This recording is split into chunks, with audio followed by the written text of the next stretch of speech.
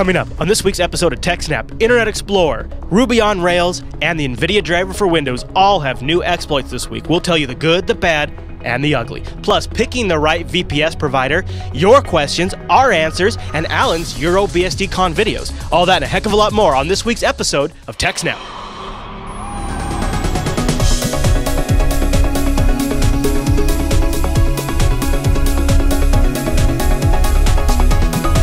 Hi everyone, and welcome to TechSNAP, Jupiter Broadcasting's weekly systems network and administration podcast. This is episode 91, and we streamed it live on January 3rd, 2013. My name is Chris, and this episode is brought to you by GoDaddy.com, and we'll tell you a little bit more about them as the show goes on, and the live stream is powered by ScaleEngine.com. But none of that compares to our host, Mr. Allan Jude, the admin, the tech, and the teacher. Hey there, Allan.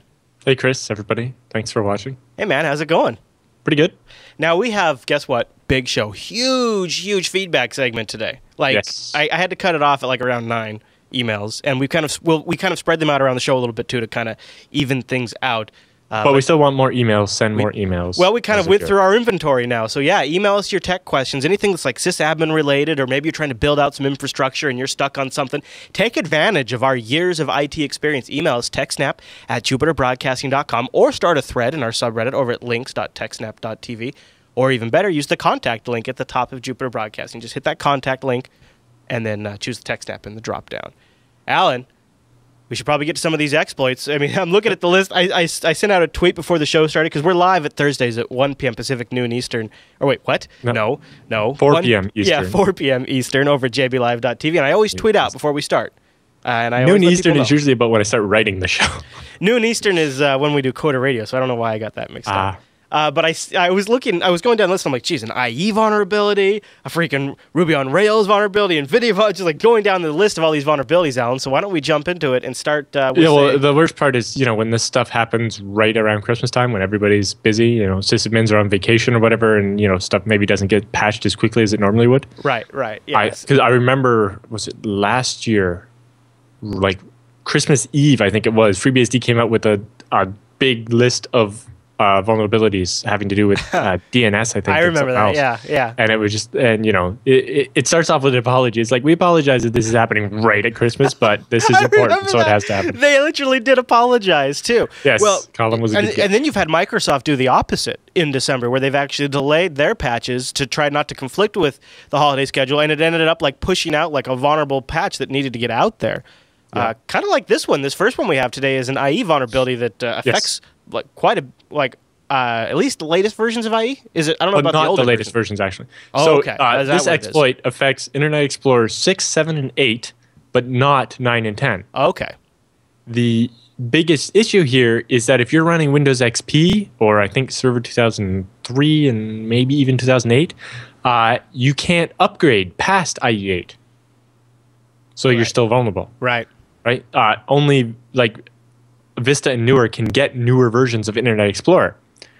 So that means XP users were cut off and stuck with just 8, and Microsoft maybe hasn't been great about patching 8. Yeah. A number of large organizations are still using Windows XP, and there's a lot of home users that are still using Windows XP.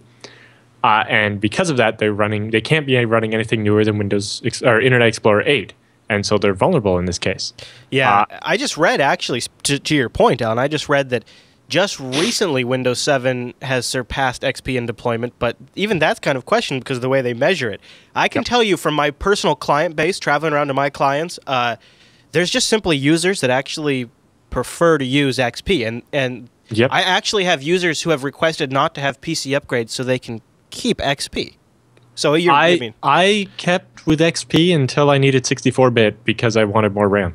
Well, and what I do, the only thing that pushed me from XP. And this is not an option for everybody because a lot of times there's web apps that require IE. But in every circumstance I can, anybody that's on XP, I move them over to Chrome or Firefox. Yes. Yeah.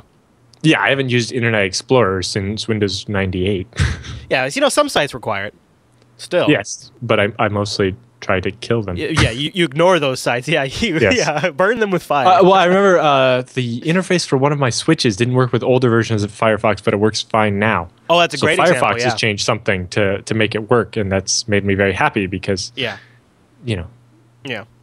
avoiding using Internet Explorer. Like, do you remember back in the day when like you would have Java, Microsoft Java, and so some things would only work with Microsoft Java, and then some things would only work with Sun Java? And there was a period of time where like I had switches that used the Microsoft Java in IE, and so I could only use Microsoft Java and Internet Explorer to manage those switches. It was a nightmare. Yep. So what's so is the patch out for these IE vulnerabilities? No. Specifically, this exploit was used in what's called a watering hole attack.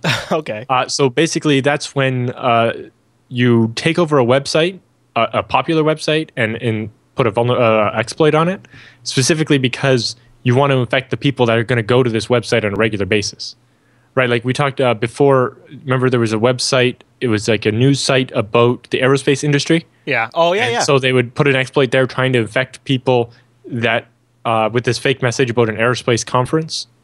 Well, in this case, they're trying to target people that would visit the website of a think tank called the Council on Foreign Relations, which is a fairly big think tank, and this board of directors includes like Madeleine Albright and Colin Powell. Anyway, so they compromised the website for the Council on Foreign Relations and put this Internet Explorer vulnerability on it. So people who went to this website using Internet Explorer, maybe because they worked in a government or something where they didn't have a choice to run anything except Internet Explorer, could have ended up being infected by this. Huh.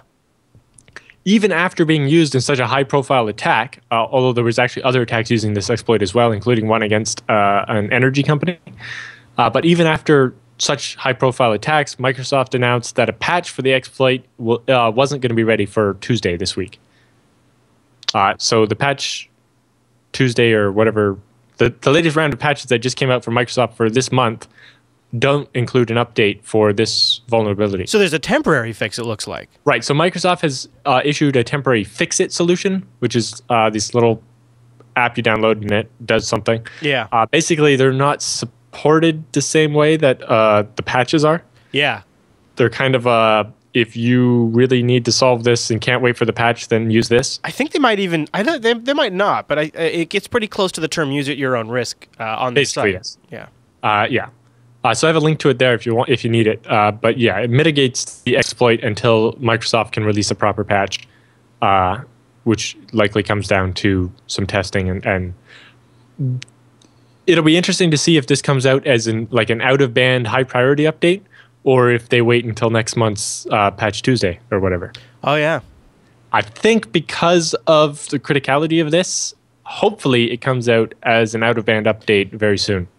But maybe, and I don't know if Microsoft would do this, but if you're Microsoft and you're trying to get people, I mean, Microsoft legitimately wants to get people off their old versions. Yes, but if people are if you're an organization still using XP, it's probably not necessarily because you want to still be using XP. No, I totally agree. But Microsoft, so maybe Microsoft feels it can apply a little bit of pressure here, just a little uncomfort, to get people to think about it a little more. And then, people that are still using XP at home aren't the type of people that are going to understand any of this and actually. You're right. You're right. I'm sure that's why they would never do it. So I'm sure Microsoft might think that, but it's not reality. So yeah, they have a responsibility to end users. Yeah. Yeah. Well, although technically, I think Windows XP is actually pretty much out of its even extended support now, and Oh, I should people know that. Really need to upgrade. I thought it was like in July, but I don't know. Yeah, they extended it a couple of times. Okay. It's like the longest supported version of Windows ever. But yeah, right.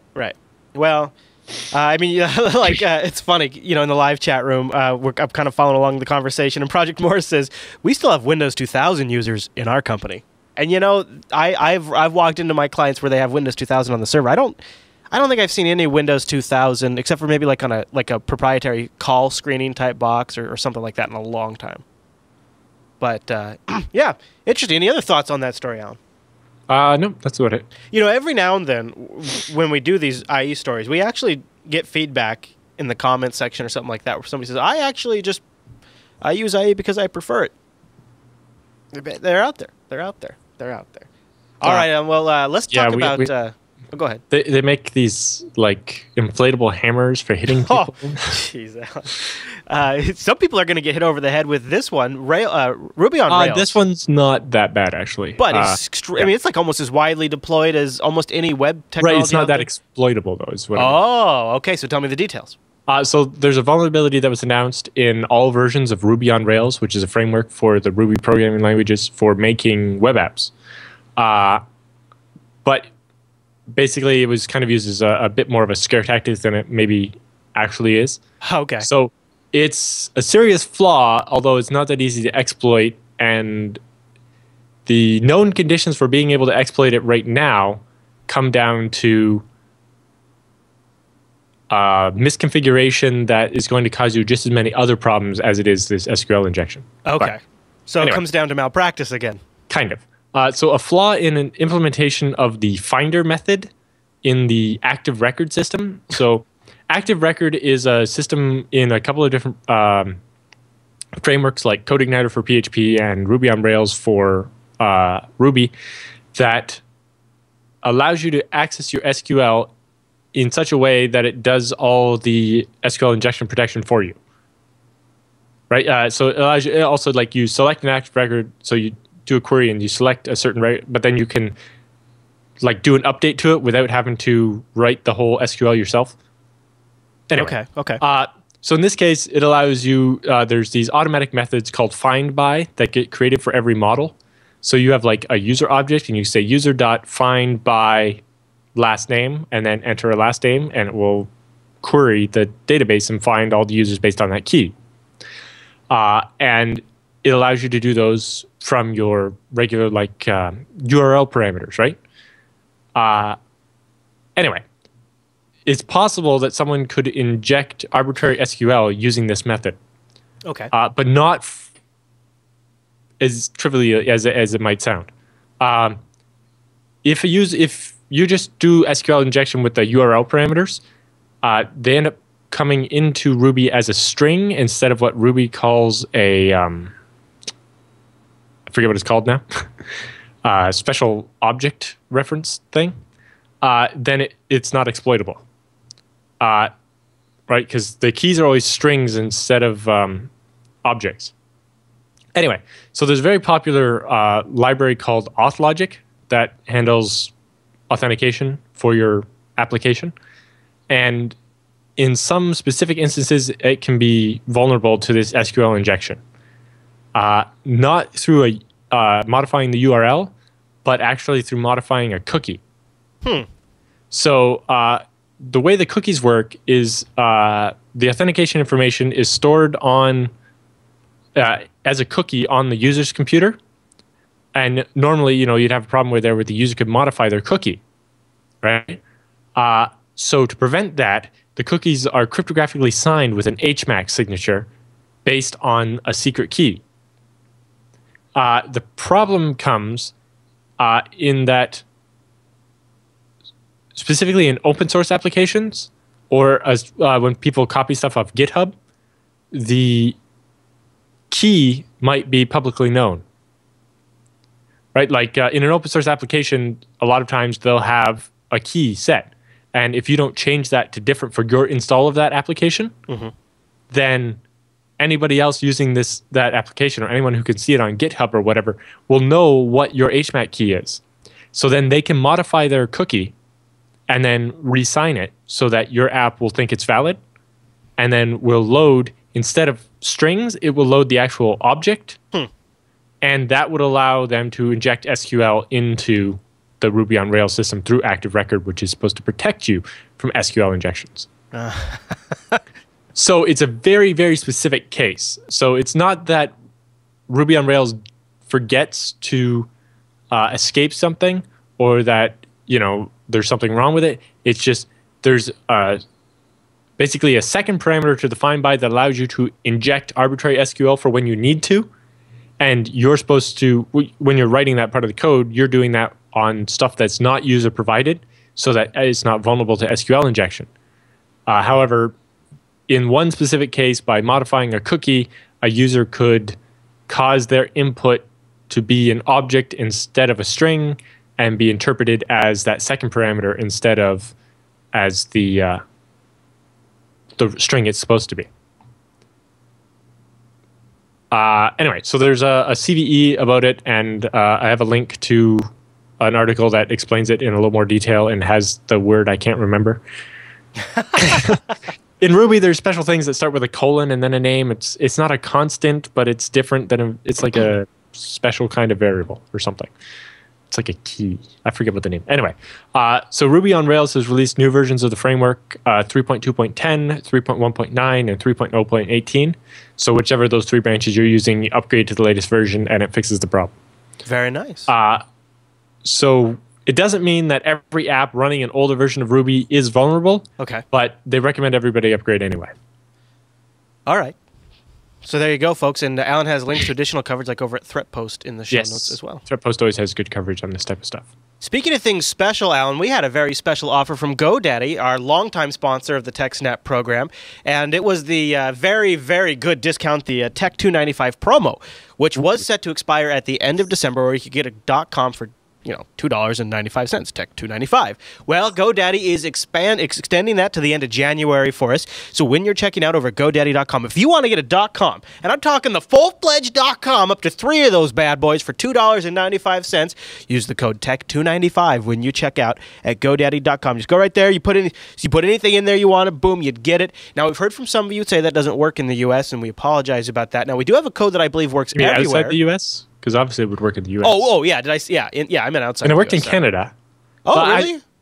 Specifically, I think it has something to do with they have like a new payment processor or something that this deal is aimed at. Oh. Because I wasn't able to use PayPal to pay. I had to use my credit card I bought. I heard so it that may have too. something to do with that as well. So FYI on that. Yeah, there are other codes that work as well. Yeah. Was it like TechSNAP 10 and TechSNAP? Well, and we still have, we'll have it for a little while now, the Go 20 off 5. Now, this actually is really great because then it's just 20% off any order you're doing. So if you're doing renewals, which I have to do, if you're doing like any kind of other things that are outside of like a .com purchase, I mean, your best savings if you're getting a .com is going to be Tech 295. But if you're going to do something else, use Go 20 off 5 when you're checking out. You get it for 20% off. Like, I'll give you an example. That one even works on renewals, right? Yep, I think so. Yep, like I just bought a domain. Which is always the best place to have a coupon code for. I just bought a .tv domain. Obviously, I can't use Tech 295 for that. So I use Go 20 off 5. I still saved 20% off the cost. And you know what the domain was? You ready for this? jbgame.tv. jbgame.tv. If you go to that, it'll take you to our new Google Plus gaming community that Price TX is setting up. I'm sure he'll probably be talking to you, Allan. And we have, over there, we have, right now we have a Minecraft server for Jupiter Broadcasting audience members. We have a Xonotic server over there. Yep. And he's thinking about, getting the pulse of the audience and seeing what folks want. So he's looking for suggestions, and the Google Plus page is going to be used for that. He's also using that to schedule gaming events in the audience. Like he has a Xonotic. Scheduled events are always fun. I know that Jupiter Force had one recently. Yeah, for Stowe. Yeah. So he's doing one for Xonotic this Saturday. Ooh. And so people can go over to jbgame.tv. It'll forward them to the Google Plus community, and you can join that if you want to play with other gamers. I mean, he was talking to me and he said, Chris, with Steam coming to Linux, there's going to be a lot more people playing games that watch Jupiter Broadcasting shows. There's a lot of really great indie games out there that people can kind of, just talk about. I should go over there and schedule a night of DEF CON. Ooh, I want to do. Artemis? Have you heard of this Bridge Commander game where everybody plays a role on the bridge of the Enterprise? Have you heard of this game? Ooh. It's not called Bridge Commander because the game called Bridge Commander is different. No, it's like Armistice or something. I want to play that so bad. So that sounds like what Bridge Commander should have been. Right. So like one person's the con, one person's the navigator, one person's weapons, one person's engineering. I played a game like that but with submarines. It was good. That'd be cool too. It's also on Steam. It's called Dangerous Waters. There you go. So it's somebody who has that in the chat room. AJS Artemis has it there. Yeah, it's Artemis. AJS124. Thank you. Anyways, I digress. So I used the Go 20 off 5 when I got that because it was a .tv. So thank you to GoDaddy.com for their long-time sponsorship of the TechSNAP program, and thank you to everybody who supports them. Visit those links in our show notes just to let them know that you are appreciative of them sponsoring us, and go use Go 20 off 5 to save 20% or Tech 295 to get that .com for $2.95. Yep. All right, Allan, now we've got another news story about this one might actually affect some of the people watching right now. Yes. Right? Tell me about it. So there's a zero-day exploit for the Nvidia display drivers on Windows. Dun, dun, dun. Specifically, there's a part of the Nvidia display driver is a service that listens on a named pipe called NSVR, right, for Nvidia server, that basically has a null access control list, meaning it's not restricted. So any user logged onto the machine or any remote user in a domain context. Yeah. So it means if the machine is joined to a domain. Yeah.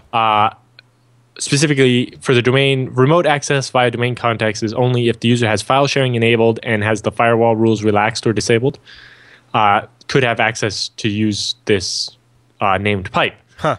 From that, the attacker could then trigger a stack buffer overflow due to a memmove operation that could allow them to specify the location and the amount of memory that they want to move. That exploit could be used to get privilege escalation and basically gain full control over the machine, right? Getting administrator access. And I don't have all the details, but apparently the exploit is able to somehow bypass the data execution prevention and address space layout randomization feature that was introduced in Windows Vista. Whoa, you're kidding me. I mean, those are supposed to be sort of like Microsoft's... The protection against these specific types of exploits. Exactly. Yeah, I'm not sure the details on that, or if that has something to do with the fact that NVIDIA maybe disables DEP or ASLR specifically on their graphics drivers. I don't think so, but if you remember back a couple of months ago, we talked about how was it the ATI drivers had issues with ASLR. Do you remember that was? I do. Yes, that's a couple of months ago. But it must be the way these drivers. I'm not entirely sure. I thought they changed the way I'm pretty sure ATI fixed that issue. Okay. Yeah. So I'm not sure, and you know, I was under the impression that NVIDIA didn't have that issue, but I'm not. But in this case, it may be. Well, the problem with the ATI one was that enabling it machine-wide meant you just blue screened all the time, whereas obviously that didn't happen with the NVIDIA ones. But it may seem that the NVIDIA does something around ASLR with their drivers. Shoot. I don't know. You'll have to read the story to get more information. I didn't have that much time to go that in-depth in it. But there was an exploit for this that was originally made public. Yeah. Because the researcher felt that the risk was fairly minimal since it could only be remotely exploited if you were in a domain context but had no firewall and a bunch of other things. Mm-hmm. However, the exploit has been taken down, either possibly from pressure from the community or because someone pointed out an additional attack vector that could mean this exploit could have been more widely used. Yeah, I got the feeling he was contacted up. Excuse me, son? Well, he was talking about how normally he would have done responsible disclosure and, you know, told NVIDIA about it, give him time to make a patch and so on, and then announce. Yeah. But he decided that it wasn't that important, so he could just announce it, which seems like it's like if you're for responsible disclosure, you do responsible disclosure. You don't decide randomly that you're going to do full disclosure all of a sudden. That's like I come out and say I'm against drinking, and then I go home and I have a beer. I mean, it's like one of those things where it's almost like you say something outwardly just to save face, and then in reality you practice something differently because you don't just selectively do random responsible disclosure. That doesn't make any sense. Yeah. Well, anyway. Anyways. What are you going to do? It's out there. We're going to see a new version of the NVIDIA driver soon that solves this issue. The problem is people made a copy of while it was out. I mean, awesome. I saw a thread on Reddit where somebody's like, I grabbed a copy of the pastebin entry, so it's out there. Right. What are you going to do? All right, what are your other thoughts on that one? Basically, you know, if this could be paired with, say, you know, a watering hole attack through Java or Flash or an Internet Explorer exploit, then, you know, if you're using, for example, that IE8 exploit we were talking about, yeah, sure. And then pair on top of that an NVIDIA exploit to get root on the machine, then, you know, could to the point where now you can install a rootkit or something and completely take over the machine. Good times, Allan. Good times. Yeah. All right. Well, that concludes our top news stories. Now, normally this would be the part where I would mention our affiliate links, which are a great way for you to support the network without impacting your budget. You just go ahead and make the purchase you are going to make, and then a portion of your shopping session goes to us, like for Amazon or Newegg or ThinkGeek or Best Buy or Code School, which is a great way to learn by doing some of these coding. I have to remember Monoprice. I'm buying all the stuff to install Ethernet jacks all over my new house. Okay, so see, now Monoprice is a great example of an affiliate that we have in the browser extension, but don't have linked at the bottom of Jupiter Broadcasting. But I'm trying to come up with a new way. Is it actually in the browser extension yet? Because last time you said it wasn't. Well, so here's the thing, and I'm glad you asked me that, because we have a little bit of a problem. So we updated the Chrome browser plugin to support Amazon CA, right? Yep. And the issue with that is I think Chrome has sort of changed the way they define different access levels because we haven't changed any of the things that it needs to get access to. Chrome changed a bunch of things about silent updates and stuff. Yeah, and so people are getting these prompts saying, hey, this thing needs more permissions to run.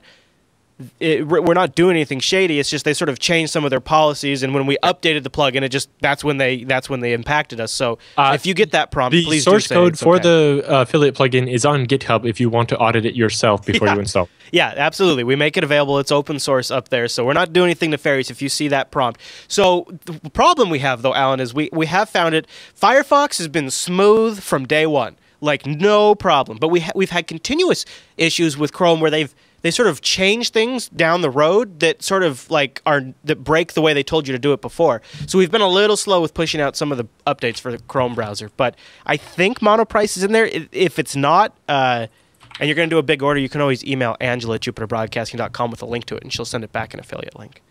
But anyways, the nice thing about the browser extensions is that when we do add new ones and we get that, hopefully now it's going to be streamlined now that they've sort of stabilize things out. Then we'll push out new affiliates through the browser extension. It just happens automatically, and you don't have to think about it. And it's a great way to keep this network going, and we really appreciate everyone who does that or supports us directly by going to jupiterbroadcasting.com/donate and locking in maybe a monthly funding because we are trying to keep, hopefully, we'll see where this goes, but we're trying to keep things as sponsor minimum as possible. We just work with the people we really like who get us and get what we're about, and then the rest all comes from you guys. And I think that really helps keep the content genuine and focused on the topic. But Allan, what do you say with all of that done, we go do some TechSNAP feedback.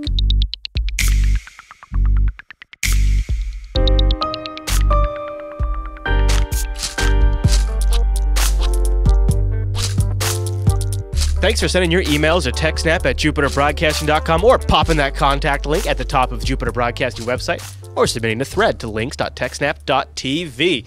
We love getting your emails and answering your questions. And Allan, are you ready? Wait a minute, Allan. Wait a minute. Yes. Before we get to that, we actually have something kind of special to chat about, don't we? People have been waiting for this. Waiting for a while now, yes. Yeah. So as promised, finally, the videos of the talks from EuroBSD Con 2012 are now on YouTube. Yay! Yeah, we have links to a whole bunch of them. Well, I highlighted just a couple that I thought people might find particularly interesting, although all of the talks are good. Including one of yours is on there. Yes. So my talk about the fault-aware global server load balancer in DNS is there with Stefan and myself.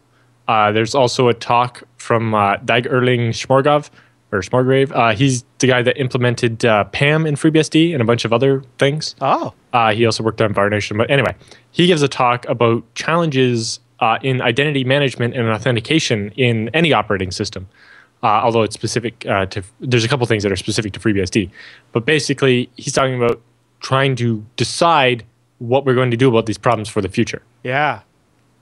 So that one was very interesting, especially just thinking as like a thought experiment about the different issues and how to handle different things. Did you mention the tuning on ZFS one? Yes. Martin Matruska also did a talk about tuning ZFS on FreeBSD. Yeah. Which was very good. Especially there's a lot of wisdom out there on random blogs that is completely wrong. There's also a lot of stuff or like things it says not to do and so on that are very specific to Solaris. For example, so if you read any of the generic ZFS guides, especially ones about Solaris, it says never make your ZFS things based on partitions. Always use whole disks, because if you use just a partition, you don't have a write cache, right? That doesn't actually apply in FreeBSD. You're perfectly safe to go ahead and use partitions. Yeah, sure. Okay. Which makes a lot easier to do. Yes. Right? You don't have to dedicate the whole disk to ZFS. Right. On my new laptop, I have a partition on the SSD and a partition on the hard drive, each set up for ZFS while still being able to have Windows on the regular hard drive and so on. Yeah. So, yes, I learned quite a bit in there. And he also talks about how tuning is very specific to your application and your workload. Sure. So he has a tool called ZFS-Mon that allows you to monitor the caching efficiency of the different caches in ZFS, right? You have the ARC cache, the metadata cache, the prefetch metadata, the ZFetch, and the VDEV cache, and a whole bunch of other things. And talking about those and monitoring those and seeing which ones all right, this one's getting a 95% cache hit ratio, I want more of that. And this one's only getting a 30% cache hit ratio, so I can just disable that one and get that RAM back. And it also talks about, for example, VDEV cache is turned off by default because people were building, free NAS boxes with 40 or 50 hard drives. Nothing. But only a couple of gigs of RAM. Nothing. And so the default of having, say, 8 megabytes of RAM dedicated to each physical device meant that, 8 times 40 is a lot of RAM when you only have 2 gigabytes of RAM. So the default is 0. But if you're doing a lot of small reads from the device, you can suffer performance problems. Yeah. So if you're like me and you have a ZFS thing that's 8 3 terabyte drives and you have 96 gigs of RAM, I have 32 megabytes of RAM dedicated to each device for device cache. And that significantly improves my read speeds. Man, and it talks about a bunch of stuff like that. And it's very interesting. It's great they put these online. Yes. John Hickson, who's a developer of FreeNAS, gave a talk on the system architecture of FreeNAS. So how they actually build it and how a lot of the internal stuff works. Oh, that's a must watch. Yes. So even if you're building, if you're trying to build an embedded appliance, it's very useful information. If you want to know how FreeNAS works more inside, it's very useful information. If you want to know about making FreeNAS do something it's not really supposed to do, it's also useful. Very good, yes. And then Michael Dexter gave a talk about Beehive, which is the BSD licensed hypervisor, which currently can run FreeBSD on top of FreeBSD, but eventually the goal is to be able to run Windows and Linux on top of FreeBSD servers, or even any BSD. It's being developed on FreeBSD right now, but it's being done in a way that will allow it to be ported. But yeah, right now, our options for virtualization are like VirtualBox or QEMU without KVM. Yeah. And even if you're not in love with FreeBSD like I am, your option is like Zen or VirtualBox or whatever. They all have a commercial version where they hide all the good features and so on. Whereas this will be completely BSD licensed. So that means you can use it. You can, roll an embedded appliance with it. You can do whatever you want with it. And I have great hopes for the project. And that's why I'm been doing beta testing with it and stuff. All right. I actually have a Scale Engine server dedicated just to running Beehive now. Oh, man, I can't wait for you to share some thoughts on that. Yeah, really cool. So in order to basically test it in a production environment without putting it in a production environment, it sits beside another server that is in production running a regular version of FreeBSD. And basically, we're going to replicate the load. So every time there's a request to the real server, the virtual server will get a copy of that request and do the work and then throw away the result, since no one's actually asking for that work.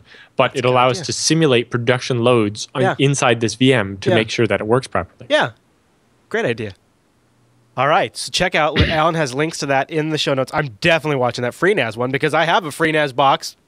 Exactly. Right on the other side of that wall. So, and they talk about, for example, some of the changes they made because power users wanted to be able to drop to a shell and run specific ZFS commands instead of having to use the web interface. Yeah.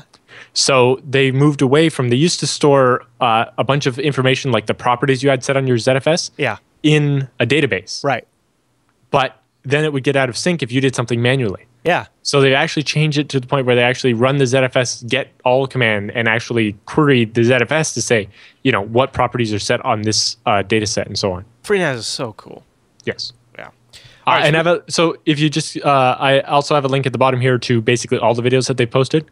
There's a bunch of other interesting ones, including a history that walks through command line and text user interfaces and how they evolved from like the 60s on, and what developers should keep in mind in order to make command line and text user interfaces applications more usable. That's awesome. I want that.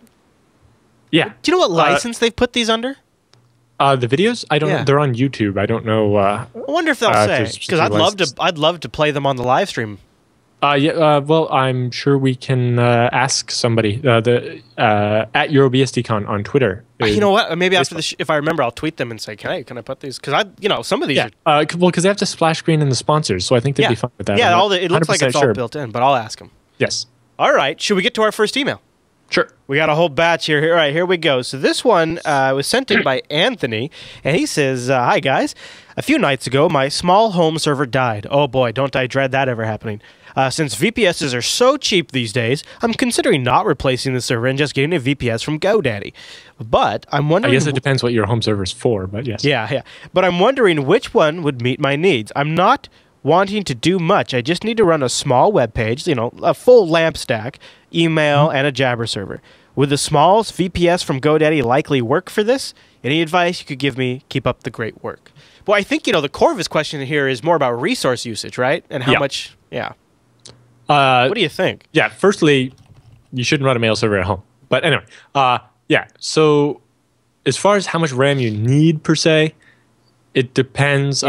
If you're tied to a LAMP stack and can't replace Apache with something like Nginx or Lighty, you need a little bit more RAM than not. It could be skill set there. Yeah. Usually, like 256 megabytes RAM is enough. RAM's not all that expensive, so it likely doesn't make that big of a difference. Yeah, and you can do you can email GoDaddy support and get custom. I would probably say, so he's going to go with a CentOS box, and they have a CentOS box here that's 2 gigs of RAM, 60 gigs of storage, 2 gigabytes of bandwidth a month, and if you get it for 12 months, it's $35 a month. So you think of 2 gigs of RAM for what he's doing? That's more than enough. Yeah. I'm sure he was looking. You could even get a cheaper one, where it's only $26 a month if you wanted if you brought that down to 1 gig of RAM. And the other thing to think about with a VPS is lots even. I've run. When I started my shell provider company in 2002, we were running full LAMP stack on machines with like 256 megabytes of RAM. So and for example, Ubuntu makes a cloud version of their server that is stripped down and it's designed to be run on like 128 megabyte and 256 megabyte virtual machines. There's really no reason to stress about it with a VPS, because if you go cheap and then you're like, crap, this isn't enough. The thing about a VPS is they can turn it up. They can allocate more memory. You're not more RAM, or it's only a couple dollars a month, and there's no contract. You're not locked in for a year or something. It's not a physical box. Yeah. All right. Well, this next one I was sent in by. Let's go with Falcom. Let's Falem. For the question about VPS is also we have a link in the roundup later on that has a huge listing of VPS providers with their pricing. So it may be a good place to look. And I think you can use our code GO20OFF5 if you shop in a GoDaddy. You get 20% off whatever the cost is there. So there's that too. All right, so the next one comes in from Philim, I guess. I'm not sure. And he says, I got another exchange replacement for you guys. Hi, guys. Hope you had a good holiday and a happy new year. Just thought I'd chime in on the listener who was looking for an exchange replacement. That was last episode. He suggests Colab, and it's over at colab.org, KOLAB.org. It's just about to release version 3. They wanted to delay it so that way they could also release packages for Debian. They actually listen to the community. That's cool. It's truly an open source project. Zimbra I found to be more of an open core, and they use more people and they could use more people to help test their packages. Commercial support is built on top of that, and they have that, which I have run into as well, by the way. Zimbra is free, but it only gets you so far for the free version, which is kind of his point here. But the greatest thing about Colab, no Java. The one glaring issue with Zimbra is that it's a festering pile of Oracle mismanaged and mismaintained junk. Anyway, Happy New Year, and don't forget to patch your pfSense boxes as 2.02 is out. Sweet. It's been a while since we have an email that mentioned pfSense, so special thanks to that, too. Yes. Also a great point, Zimbra does require Java. Honestly, never really had any issue with it on server side. Java server side's pretty easy. It doesn't, get all nasty. Yeah, I run like 40 or 50 Java server instances. Yeah, I mean, memory sometimes is an issue. I'm never a fan of Java, but when I have to, in all the Minecraft servers I run for Jupiter Broadcasting, that's all Java too. Yeah. So, but his point's well taken. Like, if you want to avoid it altogether, you're kind of stuck with Zimbra. And, my practical experiences has been fine, but I have noticed memory usage seems a bit high. All right. So that was Colab. You guys can go check that out. And I've heard of Colab before. It actually looks like it's a pretty great product. Next email comes in from Tom Allan. He says, Allan and Chris, thanks for all the great material on TechSNAP. I bet he's using a Mac, by the way it auto-corrected the word TechSNAP. You guys make Thursdays rock. I love being able to unwind to an episode of TechSNAP after work and stay current on the latest security and network admin topics. I have a couple of questions for you guys, so I'll break these down now, and here we go. A buddy of mine are working to start a social media site. He would like me to focus on security and hardening. I have what I would consider a strong programming background, albeit less focused on web languages, and have worked with Linux for the last 7 years, although I'm a little bit shy of your level of Linux administration. All right, so his first question is this. Do you recommend any sites or books which describe some of the best practice material so I can help harden a new site? I don't know that specifically, but obviously you want to watch out for SQL injection. Make sure any user input is sanitized before it goes anywhere ever, right? Because especially on social media, you need to worry about SQL injection, but also even just people injecting like JavaScript into the display of a page. Yeah. Anything. Yeah. So you have to sanitize all user input always. Yeah. I would say, instead of trying to generalize your security, what if he looked at, like if he's going to use Apache, look at specific things about Apache. If he's going to use MySQL, look at specific things about MySQL, right? Yep. But, there's the user input thing is something you want to do always for everything. Course. Right. Other things, if you're going to have photo sharing or something, make sure the photos aren't accessible without some kind of authentication. We talked a little bit about how Google does it, but if Facebook kind of actually has the problem right now where you put a photo album up and you set restrictions on it saying only these people can view this photo album. But if somebody copies the actual URL of the photo, they can link it to anyone. Because that's just a failing of Facebook's CDN and so on. Whereas if Facebook somehow put a cookie on the photos so that only people with the right access could access those photos, that wouldn't happen. If I was designing a social media site, I might be worried about something like that. Yeah. As well, right? Yeah. Is actually applying your access rules everywhere instead of only if people access content in the intended way. Yeah. You know what I mean? He also, based on his next question, he's got the right mindset here. Check out this part of his question. He says, other than watching TechSNAP every week, which of course I'll be doing anyways, do you recommend any good web/network security oriented news sites which I can follow? The goal is to be able to hear about the new exploits and patch our site/server to prevent them from happening to us. If you use a major application like Apache, MySQL, whatever, you need to subscribe to their mailing list for announcements about vulnerabilities. Right, FreeBSD has a mailing list for the operating system, and then there's Apache has one for Apache. Right, I'm sure MySQL has one. Well, and Red Hat, not actually on that one. Ubuntu, and all the different distros are FreeBSD. Nginx or whatever applications you are using for your LAMP stack or whatever. So PHP even. You get on those mailing lists. They have usually announced mailing lists that are very low traffic. They only have an email when there's a new version or an exploit, and that's the best way to hear about the exploits. When they're announced. If you're really into it, the full disclosure mailing list that we link stuff from all the time. Mm-hmm. That's where people go to announce stuff when they find an exploit. And as you hear about it when the person who comes up with the exploit announces it, rather than hearing about it when the people who are being targeted by the attack get around to announcing their side of it. I've been, episode 91 in the chat room points out netsec.reddit.com.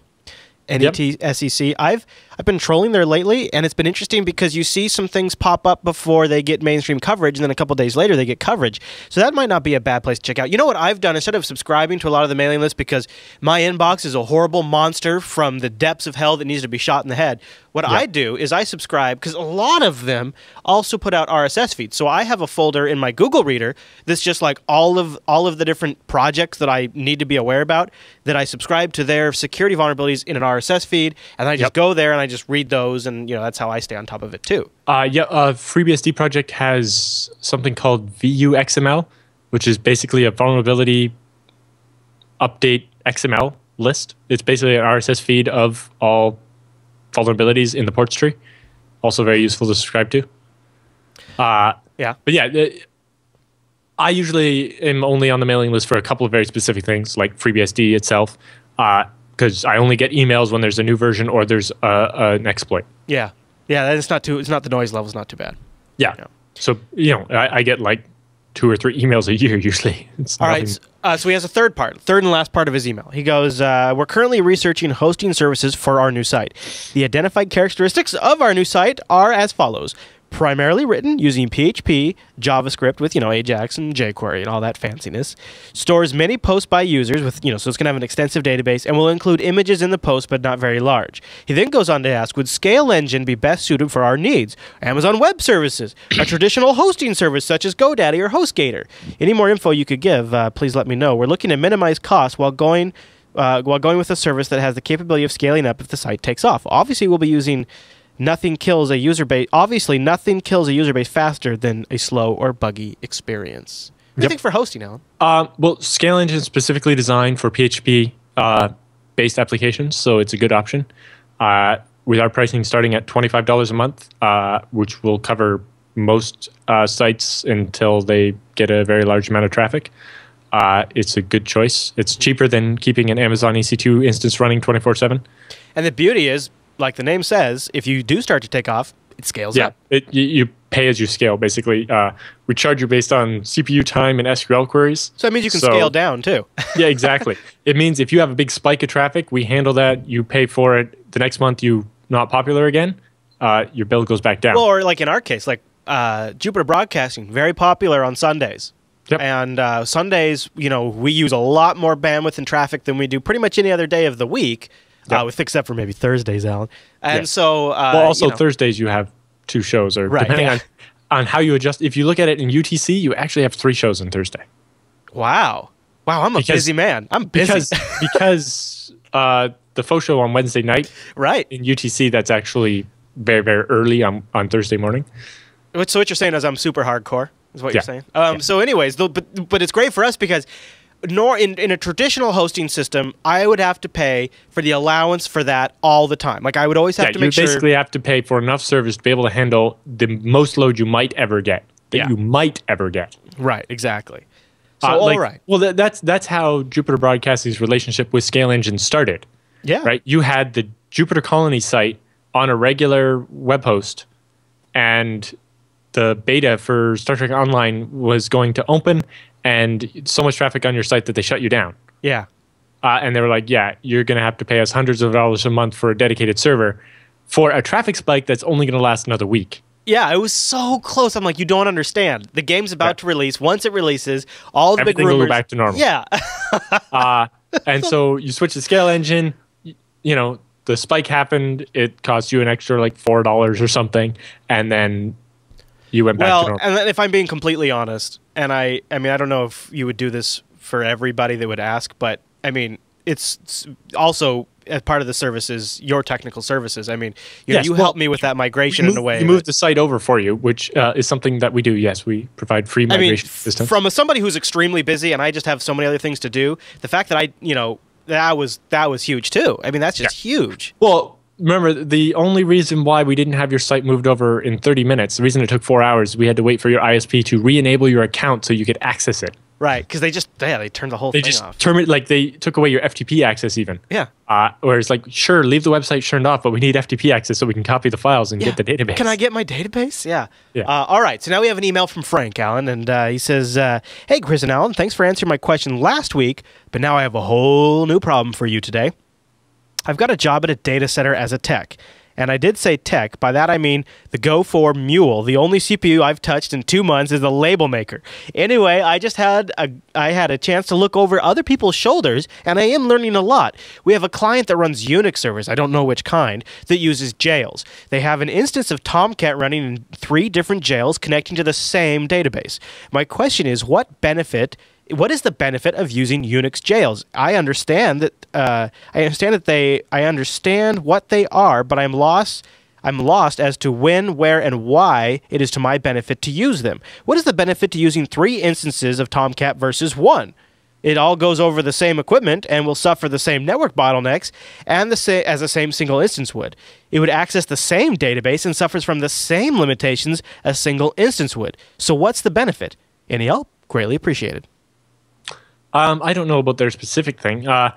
Jails are nice. Basically, anywhere where you would use virtualization to separate things or for security or whatever, jails are handy. One of the features I love about jails is the fact that you can stop a jail, pick it up, and move it to a different machine.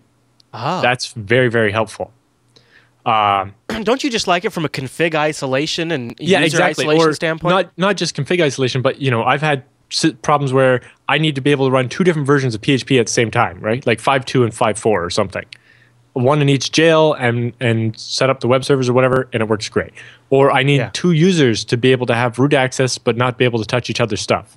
Right. Works great in that instance. That's too. a great example. Or Java is just messy. So Java always runs in a jail so that all of its crazy dependencies and stuff are all isolated. Yeah. Right? So yeah, keeping apps separate is just easier for maintenance and stuff. But also, yeah, like I had a MongoDB that was on one of our original Scale Engine servers, which only had a maximum of 8 gigabytes of RAM. And it was starting to get pretty busy now. And so literally stop it, archive it up, move it over, start it back up. I moved the internal IP address that it was assigned to, and bam, a little bit later, it took maybe 20, 30 minutes, something like that, just because of the amount of data that had to be moved. And it was back up, and now it was on a machine with 96 gigs of RAM, and it was happy and ready to go. So it's just that kind of containerization that's also made it very useful. Yeah. But yeah, there's lots of different reasons you can do it. You can have different settings in a jail. You can have different things. For their Tomcat setup, it may be that their 3 Tomcats are for different customers or something, and so they need to be separated, or there's some advantage to them being separated. In newer versions of FreeBSD, you can do resource limits on a jail. Oh, yeah. So you could run 3 separate Tomcats, but have them set so that each one can only use so much RAM or so much CPU or something. It may be that at some point Tomcat might crash, and it's not easy to automatically restart it or something. Right. So by running 3 on each machine and load balancing between them, if one of them crashes, you're not in an outage situation anymore. Well, if one crashes, only one customer goes down. Yeah, well, or if it's load balanced across all 3, like all of them serve all customers, if one crashes, the other 2 are still up. Yeah. Huh. All right, Alan, so there you go. I'd need to know more specifics about why, what they're doing to know why they might do it that way. But, if you want to know, ask the guy that set it up. Now, we've got an email from viewer David, who has a few corrections for us. It says, Dear Alan and Chris, I've been listening to the show since sometime around episode 40, and I've been listening to the Linux Action Show for years. I'd like to point out a solution to the problem you mentioned in the SSH FUD segment. We actually got a bit of feedback about this. A couple of people mentioned it. And to correct a mistake in one of your user email replies. Firstly, central management of crypto keys of all sorts, including SSH and SSL keys, has been solved through PKI, which includes key creation, signing, distribution, revocation, and tracking. Right. Even in the chat room during the show, a bunch of people pointed out that you can use SSL certificates in place of SSH keys so that they can have an expiration date and you can have a revocation list and so on. Yeah. And sure, that's great, although my SSH client on my Windows machine doesn't support that. He mentions that this functionality was recently added by Red Hat to their free IPA product, which is awesome. You guys Google this, free IPA, one word, it's like the beer. It's similar to Active Directory, but for Unix and Linux. It's a whole authentication system. It does key distribution. It looks really cool. So check out free IPA, guys. And then here's the correction. Now, buckle up, because I read this a couple of times, and I think he kind of got the words a little wrong, but maybe it'll make sense. You let me know. All right. In your response to the question about VDI brokers, I think you misunderstood what the user was asking about. You mentioned virtualization. Well, not exactly, but we didn't know. Like, I pointed this out when we were talking, term, but the verbiage. We didn't know. Yeah. So here he kind of has, I think he's trying to clear up the verbiage, but I think he kind of gets his verbiage mixed up. Let me go on. He says, you mentioned virtualization management tools, which help the manager of a virtualized infrastructure. A VDI manager is not for the person managing the infrastructure, but rather for the users who are consuming the VDI, that is, logging onto the virtual desktops. The manager is more like a load balancer or resource pooling tool which abstracts the individual virtual machines into a pool, allowing users to point their RDP client or Citrix receiver to the broker, which then tracks the virtual machine in use behind it. And it gives the user connection to the next available one. Some brokers even support profiles, so a user will always get virtual machines with specific characteristics. Enjoy the show. Please keep up the hard work. Now, you see, so basically what he was saying is the VDI broker, or virtual desktop interface broker, is controlling people running their basically thin clients, where the user is logging into a virtual machine and using it as their desktop. Right. Rather than, the sysadmin trying to manage something. This is users connect to the broker and get directed to a specific virtual machine. Yeah, based on load or whatever the criteria is. Yeah. Or, it's one that somebody's not already logged into or something. That makes sense. Thanks, David, for the corrections. I don't know. It comes down seems still, like a weird thing. It's like, I thought Microsoft would solve that with like terminal services rather than with virtualization brokers. I don't know. This is like an alternative to terminal services where you get more of a full machine, I guess. Because you're remoting into a remote machine that's running on a really powerful server, but the whole operating system, the whole virtual machine is your own private instance. Right. So it's like terminal services. But they're not dedicated so that multiple people... Yeah. Yeah, so it's you're like right. having You'd have to have roaming profiles. It's like an office where you have a whole bunch of machines and you could just sit down at any one. Yeah.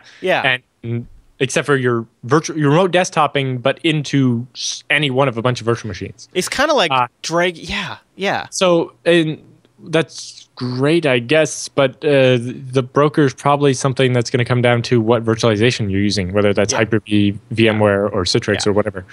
And exactly. Nothing I've ever dealt with. I only virtualize servers. I've done a little bit in the Citrix environment, and so I know one student that had Thing client set up at his house. Oh, really? But those were dedicated. For a time, I managed at the bank I worked at. I had like 100 and I think it was 106 or 112 NT4 terminal services, all running Citrix Metaframe 1.8, which then I had to move to Windows 2000, and then I had to move to Windows 2003, and then move along the Citrix versions as they went. Let me tell you, Allan, those were the days. Starting with NT4 as terminal services. Wow, that is like people. You want to hear some war stories? I had like batch file scripts to reboot crap because NT4 was. Oh my, I'm getting a little verklempt. Why don't we move on? I remember the first kiosk I ever built. It was an NT machine, and then when the screensaver started, instead of a screensaver, it had a batch script that would kill all open applications, log you out, and then start the screensaver. That when somebody was using the kiosk, they'd log into it, use it. When they walked away, it would log them out. My blood pressure, I feel like my blood pressure's gone up just talking about it. I remember the Citrix terminal services clients would dial in instead of use the internet. Oh, The internet was just as slow back then. Yeah. All right. So we got an email from Frank, and Frank loves Keychain. He says, "Hi there. Just watched the show about SSH FUD, which I enjoyed, by the way. I wanted to point you to a nice tool that I use every day, which is called Keychain." And he has a link to a Gen 2 Keychain guide. What it is it lets you do... What it lets you do is the first time you open it up, it asks you for your key pass, and afterwards, it lets you use the unlocked key via a Unix socket to log into an SSH server. This is not all that great by itself, but just imagine the following situation, and when it all makes sense, and it's such a beauty to use. Let's say you have several servers lying around running SSH, which I do. You have your SSH key, and it lets you, say, log into server 1. And from there, you want to log into server 2, which happens to me quite a bit. Usually, what you would need to do is you would have to be able to you'd have to have your SSH key on server 1, which server 2 allows to log in. But SSH lets you do agent forwarding. This way, you log on to server 1 and take your keychain with you when you later log into server 2. This way, you have the same authorized key files on all your servers, which you would simply deploy, manage using Puppet. Like I said, it's just a thought, and I wanted to point it out to you guys, which you kind of alluded to a little bit. Yeah, specifically, I think next week I'm going to do a little segment about agent forwarding and how to make it work through sudo, which is something that normally breaks it, and a bunch of other things. But basically, solving some of these problems by actually having an SSH key agent, whether that's something on your keychain on your Linux box or the PuTTY authentication agent on Windows or whatever, to have your SSH key only exist on your terminal. But I SSH into one server, and when I SSH into a second server from there, the first server passes the request for authentication through to my agent on my desktop. So I connect to server 1 connects to server 2. When server 2 asks for my SSH key, server 1 forwards that through to my agent on my computer. I enter the password to decrypt my key, pass it through, and all of a sudden now I'm logged in with my key to server 2, even though server 1 never has my key. Slick. That way my private key exists only in one place, encrypted with a password on my desktop. Yeah. And it doesn't exist on all my servers to allow me to go to server hop. That I like. Although that. I don't do that I much server. I don't use that much server hopping because I just open like 40 SSH windows because I'm crazy. Yeah. But yeah, it would be a great way to do it. All right. So now. So I'm gonna do a little mini tutorial on that. I think next week. Oh, dude, you should. That'd be basically. I read that guy's email and read more about it and kept reading, and then found that when I sudoed on one of my servers, it broke it because it doesn't pass that environment variable. But then I saw on the server fault a way to get around that, and so I'm going to cover it all in a nice little tutorial thing. Awesome. That'll be great. I look forward to that. All right. So now this will be the last email in the feedback segment. We've got one email I'm going to cover in the roundup. And it comes from Remy. And he says, now this is again about the SSH key management. And this one might be handy for any of us Nagios users. He goes on and says, a programming shop I used to work for had the same problem. You know, all these servers, SSH keys getting out of date, people come and go, and you don't know when to remove their old key. He says, while they were using Chef to manage the keys, sometimes they had to add a key manually when one of the developers needed access. Most of the time, they would remove it, but, sometimes you forget. I've written a Nagios... Yeah, well, it's a contractor and they don't work there anymore, and so they... Or somebody gets fired and you just forget. Yeah. Or you fire the sysadmin that does it. I've written a Nagios check, which helped a little. It would scan all the authorized key files for all users and check them against a whitelist on an off-site location via HTTPS with a hard-coded certificate. The list contained the following: server, username, SSH key. If there was a key not on the list, it would trigger a critical, which would then be escalated if it was open for more than 48 hours. There were only 2 people who could edit the whitelist. The check would be revoked. Would not revoke access or something. It would just not notify. Right. So it wasn't. If it found a key that wasn't supposed to be there, it wouldn't just take that key away. It would just notify someone so that it could be. He goes on to say he wanted to open source the script, but the shop he was working for wouldn't let him do it. But it's only 50 lines of Python. It wouldn't be too hard for somebody to write up. Yeah, but the general description there would be easy for someone to write something like that. It's a great idea having Nagios check it against a whitelist and then just flag it in your Nagios dashboard. Yep. That's totally manageable. Yeah, I like it. It can escalate and so you can have it, check once an hour or something. It sees the key and it's fine with it. But if that key stays there for more than a day or something, then it starts emailing you once a day saying, hey, get rid of this key. Hey, get rid of this key. Also, just as a quick plug aside, because he watches a lot of our shows and writes in. He has a great blog over at raymii.org.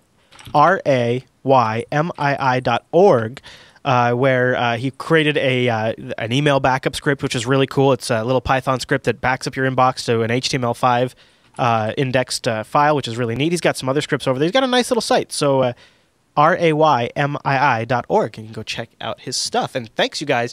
Thank you to everybody who emailed into the show. We want more emails, so go over to go to jupiterbroadcasting.com, hit the contact link, or go to TechSNAP.reddit.tv. What is it? TechSNAP links.techsnap.tv. I don't know why I can't. Or TechSNAP.reddit.com. Whatever. It all goes to the same place. But Allan, with all that done, that means it's time for the TechSNAP Roundup.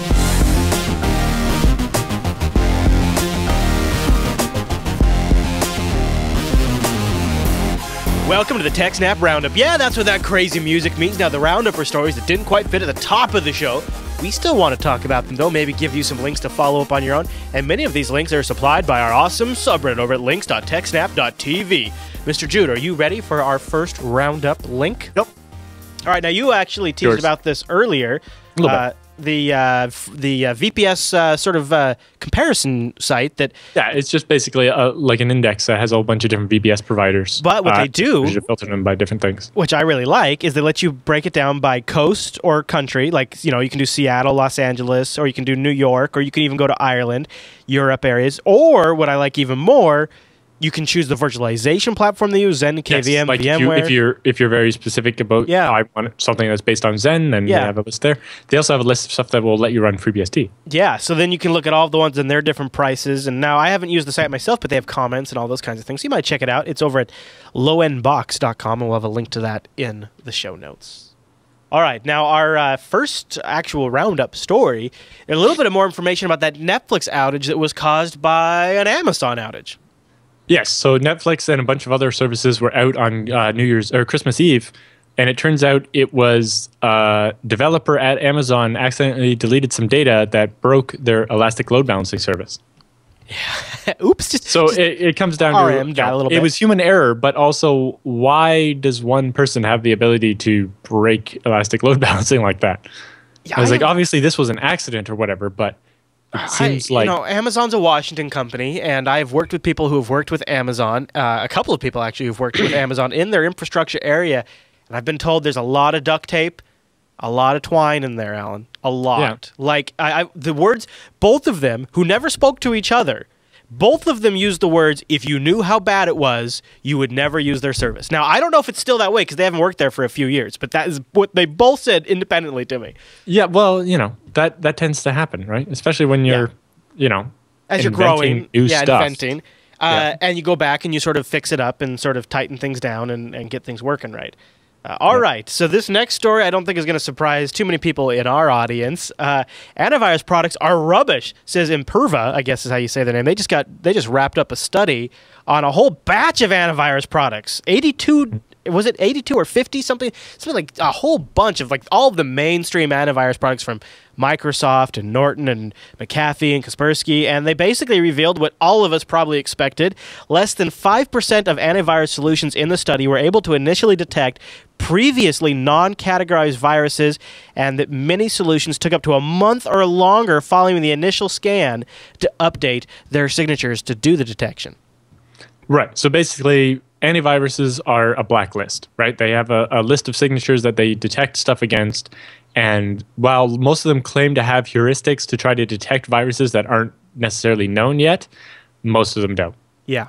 They're very basic and aren't able to detect something new. And I'm not sure, I know Nod32 is supposed to have heuristics and a couple of others. I don't know how those fared, but they go on to point out that, variants that are limited in distribution, such as like government worms and things like that, are almost going to be not caught by any of these things that require on a bunch of identifications to build up a signature database. Yeah, almost all the malware that gets added to antiviruses is because researchers submit them to services that distribute these to the AV vendors. And it seems like...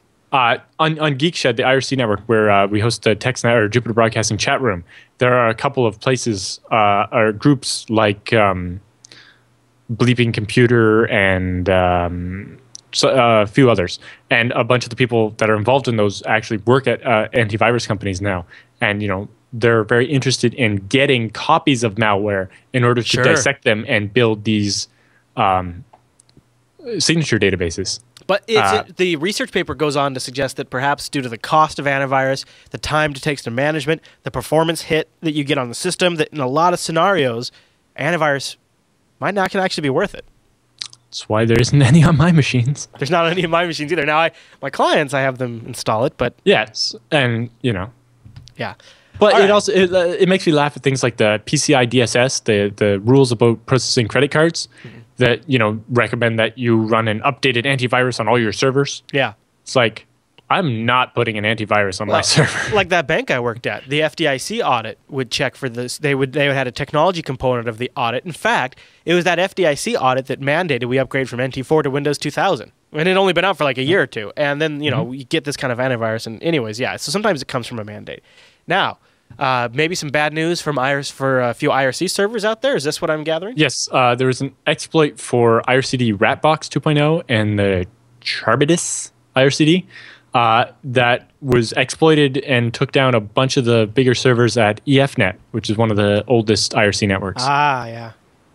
So any network that runs IRCDs based on Ratbox or Charbidis is vulnerable to this exploit that has to do with the server capability negotiation. So basically, when a client first connects, they log in as a client, but you could also attempt to connect as a server. And you can negotiate what capabilities your server has. And there's some insufficient checking on stuff in there. And basically, you can cause like a memory free on a null or something. I forget what it is. But you can crash the IRCD. I know that some IRCDs, like the one that GeekShed uses, allows us to define certain ports as client only or server only, so that the server protocol won't answer on the client port. Oh yeah. But even in that case, the server ports are usually open anyway. The EFNet should have a little better security than say GeekShed does. But I basically tweeted this story when someone was curious. They were trying to connect to EFNet and they were getting connection refused from the server, meaning that the IRCD wasn't running on that server. And it turned out it was because the server had been crashed by the system. That sucks. They have a graph of their users, and you can see there's this giant chunk missing where a lot of users were disconnected by crashed servers. Oops.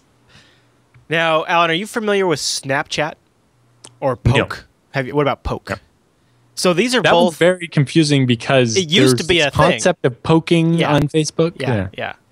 They pulled a Microsoft and they took something we already know and they changed what it means.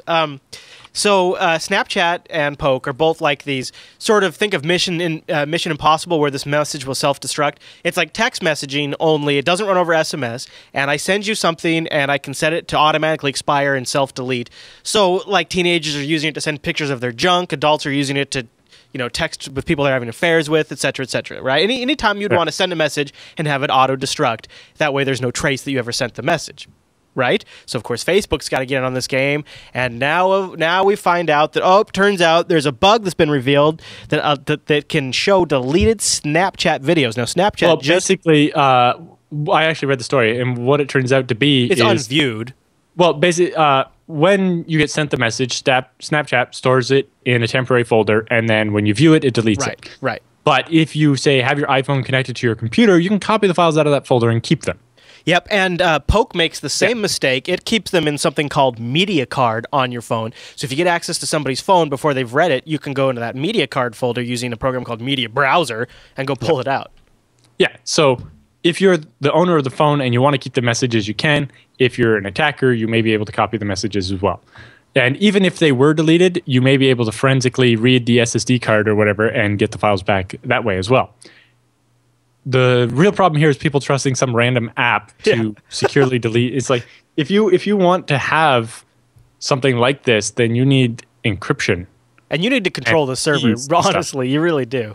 Yeah, well, in this case, it's stuff on the phone. But yeah, you need encryption and revoking keys or expiring keys and stuff. I would never, ever actually think these things, because it would seem like it would just take a warrant, and then the authorities would say, all right, well, just store all of the communications for this user for the next 30 days. Right, and there's that. But I'm just talking about, if you're just worried about someone seeing this picture that you probably shouldn't be sending over Facebook anyway. And honestly, sometimes people get around it by just taking screenshots on their phone. Yeah. Snapchat's supposed to notify the user, but I don't know if it always works. So yeah. And, funny. all kinds of stuff like that comes down to don't trust random app. Yeah, that's what I was going to say. You want something that's actually been audited by someone that knows anything. And now, if you don't want somebody to see a picture, don't take the picture. Right. And definitely don't share the picture. Right, yeah. The next story was provided by our subreddit. They wanted to make sure you saw this one, Allan. Testing is going for FreeBSD on the Raspberry Pi. What do you think of that? Specifically, you're kind of missing part of it. They've got Go, the Google programming language, running on a Raspberry Pi. Oh, yeah, they do. I thought running on FreeBSD. I was more interested in the fact that FreeBSD is running on the Raspberry Pi. That's to me the biggest. FreeBSD has been running on the Raspberry Pi since MeetBSD in the beginning of November. Now, they've made a bunch of improvements since then. But an interesting thing here is that they ported it so you can run the Go programming language. So you can write apps on your Raspberry Pi in this new, easy-to-use, portable programming language. That is so esoteric. Well, it was interesting. There was a talk about writing an implementation of SCTP, which is the Stream Control Transfer Protocol. It's not not a replacement for, but something to supplement TCP, a new protocol that allows you to do like multipath and stuff over the internet. It's very interesting. And FreeBSD is the reference implementation of it. Just like FreeBSD was the reference implementation of IPv6, in case people know that. Anyway, so it's kind of a big step to have another programming language, especially, people are interested in these Raspberry Pis, and part of the point of Raspberry Pi is to get people back into programming on embedded devices and so on. So opening this modern, learnable programming language to that platform is very useful. I guess. But yes, I'm very interested in running FreeBSD on my Raspberry Pi. I just need to find a power supply for my Raspberry Pi. I guess the world loves Go, and I'm the only asshole in the room who thinks Go is just another language that is... Well, it is. Now, if... There must be demand if they're porting it to FreeBSD on the Pi. I mean, that's about as esoteric as it gets, and if there's demand for that, it must be popular. I don't know. I don't know. I've never written anything in Go. I'm not a programmer. But sadly, there was a talk about implementing SCTP in Go at EuroBSD Con, but it doesn't look like that video is up. And that may be because the guy didn't consent to have his video published. Oh. Or maybe I noticed one extra video popped up today when all the other videos came out yesterday. So maybe it'll pop up in the next couple of days. If it doesn't, I would assume that it isn't going to come happen. Up. Yeah. But it was interesting to see how much less code you could write it in Go than C, and so on. I don't know. It came out looking pretty good.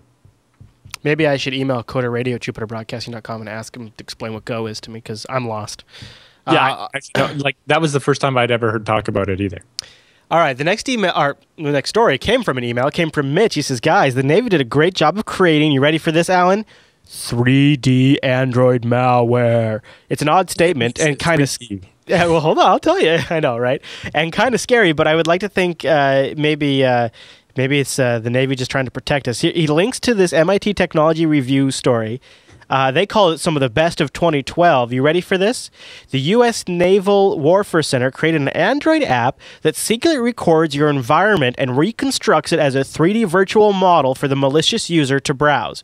And they have examples of how it pulls in images, sounds. For the phones that support it, it can even pull in barometric data about the area you're in. Right. So the malware isn't 3D. So the point is to... infect someone's phone and keep track of where they are. Yeah, and sort of reconstruct the world around them, and yes. I would guess pull out intelligence data about that. Well, yeah, it's like, if you could infect the phone of, a courier or something that was going into a building you happen to maybe want to raid but don't know what the floor plan looks like, by, almost like echolocation off the phone, you could be measuring where the walls are. And actually, it's funny you say that. Google ran a demo where doing the drive-by of their Google Street cars, and they were bouncing Wi-Fi signals inside buildings, and they would they could actually guess where like posts were in the building, and even get kind of a rough idea of rooms. There's an interesting paper on it online, and they were thinking they could even maybe use this eventually if they'd have to have other units around the building at the same time, but they might be able to map out portions of the building by using the radios on mobile devices. Very interesting stuff. So there you go. It's, I guess, technically 3D malware. I did see that headline, and so it was once Mitch sent that in, I thought, right. So I thought it was something that tried to display something in 3D on the screen, like a cube. Some malware there. All right, Allan. Next story in the roundup: fraudulent certificate for Google domains found after a mistake by a Turkish CA. Right. So the Turkish certificate authority, Turk Trust, accidentally granted. The certificate they gave to star.ego.gov.tr, which is obviously something to do with the Turkish government, instead of a regular certificate, it was what's called a subordinate CA certificate. So basically said that gov.tr can issue certificates. Now, it seems like when a Turkish company gives subordinate access to the whole government, it seems kind of like they didn't do that by accident. Yeah. Although they also gave it to some other domain that I couldn't make heads or tails of. But the ego.gov.tr used that subordinate CA to issue fake certificates for google.com. Womp womp. So that's why I say accidentally in sarcastic air quotes. Right. But Google has moved to blacklist those certificates in Firefox and Chrome and so forth. The same way they did with the previous fake Google certificates from DigiNotar. Turk Trust. Yeah. Well, I guess there is an Ameritrust. So Yeah, well, it's just at some point you wonder why a certificate authority that is that subordinate to, say, its government is in the root certificate trust by Microsoft and so on. Mm-hmm. Allan, Yeah. have you ever wondered what's in Steve Ballmer's inbox? I mean, I know I have. Now we kind of get a little insight. I assume it's worse than my inbox. Yeah. Well, thanks to a quick acting user out on the internet, he snapped up Steve Ballmer at Outlook.com when Microsoft launched the Outlook. It was a reporter from PC Pro, which is a UK magazine. Great. And they noticed that Microsoft had left that address available. So they snapped up Steve Ballmer at Outlook.com and let it sit there for a while in a queue messages and take a look at them and see what people said. The overwhelming majority of email landing in the Pursuit Steve Ballmer account is, of course, spam. But he did occasionally get genuine emails from a Microsoft customer or prospective employees. And there were things like complaining about Windows 8 UI, complaining about treatment in a Microsoft store. But Windows 8 complaints, I love this. Customers are pissed and they're trying to email Steve Ballmer about it. That's going to work. The prospective employees one is worse because if you're trying to work at Microsoft and you don't realize that Steve Ballmer at Outlook.com is not going to be Steve Ballmer's inbox, right? Or not realize that you're not going to be able to directly email Steve Ballmer. Yeah, you know, when Apple rolled out their own email service, they registered Steve at me.com and Steve at iCloud.com for Steve Jobs. Like, they thought of this. And you know what? They actually respond to people who email those accounts, too. Right. Microsoft's a big company, a lot of moving parts. Outlook.com is yet another domain, right? They have hotmail.com and hotmail.every country and let's be frank, live.com and passport.com and we can't expect that Steve Ballmer would actually use outlook.com. That would be ridiculous. Yeah. All right. Next story in the roundup. What email is silly. Well, I just like the idea that he doesn't use his own product, but whatever. Facebook patches a webcam snooping vulnerability. Oh, great. Oh, I'm going to get the tape out right now. I'm not sure if this was a Flash app or exactly what it was. But apparently there is an exploit where third parties could cause Facebook to enable your webcam and, they could be voyeuristic. But also it allowed them to post videos on your profile for other people to see. And combine those two things together and you could have all kinds of fun. So the user would have to be tricked into visiting a malicious page and clicking to activate their camera, and then after some time a period, tricked into clicking again to publish the video. Not impossible, but tricky. Yeah. There you go. He'll get a little Facebook bug bounty money for that, though, if it's legit. Yes, they did, and they decided it must be pretty big because Facebook gave them 4 or 5 times the regular bounty. Well, you think about that. I mean, yeah, that is a bad one. But also the fact that Facebook's default bounty is only $500. I mean, there's probably a lot of times when people are using Facebook and they are not wearing clothes. Like, they're just sitting in their underwear at their computer. Yep. I'm not saying I ever do that because I don't really use Facebook. Yeah, I don't use Facebook that much. That could be embarrassing for some folks. One last kind of unofficial story in the roundup is just to follow up on my webcam lights up when you use it, so... Yeah. That's good. And also, a control panel thing pops up and annoys me. Although, now that you say that, next week we're going to have a story on here where attackers managed to subvert the LED light on webcams. Why don't we give a mention about the FreeBSD Foundation and the donation drive they were doing? This has gone really well. So we talked a couple of weeks ago about a story on Slashdot and Hacker News about how the FreeBSD Foundation hadn't even got to 50% of its funding goal for 2012. Yeah. And this was only a day or two after the FreeBSD Foundation published their fundraising letter, because normally they do more than 90% of their fundraising in the last couple of weeks of the year. And this was no exception. It was really not that abnormal. However, the response was they've now broken their record for the number of donors. I think previously never more than 1,000 people had donated to the project. This year, there were 1,851 separate donors. That's awesome. That's a great sign. Yes, and they also broke their goal, which was $500,000 for 2012. And the final total for 2012 was $723,379 donated. That's congratulations to the FreeBSD Foundation. Yes, it was quite nice to see that. It feels like 2012 was a great year for them. Yes, and also interesting thing is that the top donor this year was an anonymous donor donating over $250,000. That's very mysterious. You know who that top donor should be is Apple for their reliance on FreeBSD for OS X. It's also interesting because in 2011 the largest donor was only $50,000. Only. Yeah. Although NetApp this year donated more than 100,000, and so they set a new level for the top donor until they were beat by this anonymous donor at the last minute. And Scale Engine donated. Yes. Also Netflix, because all their new technology for their own CDN is based on. Because that was another thing when people were concerned. They're trying to use the fact that the FreeBSD Foundation hadn't met their 50% of their goal yet as proof that FreeBSD is dying, which is a funny talk at a couple of conferences. Anyway,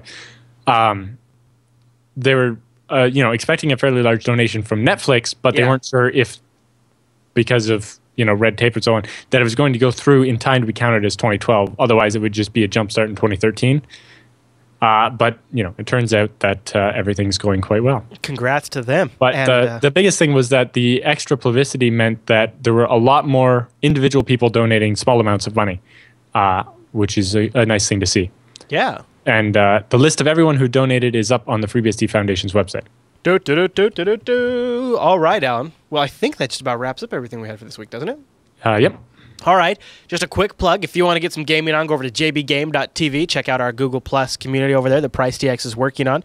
We also have a new IRC room. I think it's pound JB Gaming over on irc.geekshed.net. I might be wrong on that, but the information's over on the Google Plus community page. So if you want to join in and start chatting with people, you can. And just to get started, go to jbgame.tv and join the community. We're at the stage. Jupiter Gaming, pound Jupiter Gaming for the IRC. We're at the stage where we're trying to get ideas for maybe future expansion to other community games people might want to get involved at, and there's some roles people could fit in the community if you have an interest in getting involved like that, or if you just kind of want to get in while the community is just getting formed at the ground floor. Now's the time, so I just want to invite you guys to do that. Allan, thanks for the... Oh, I should mention, folks who join us live and rock out in our awesome chat room, they're just going all episode long, telling us about stuff, saying crazy things, and you can do that just by joining us over at jblive.tv for the video, or jblive.info for the audio, and do that at 1 p.m. Pacific, which is...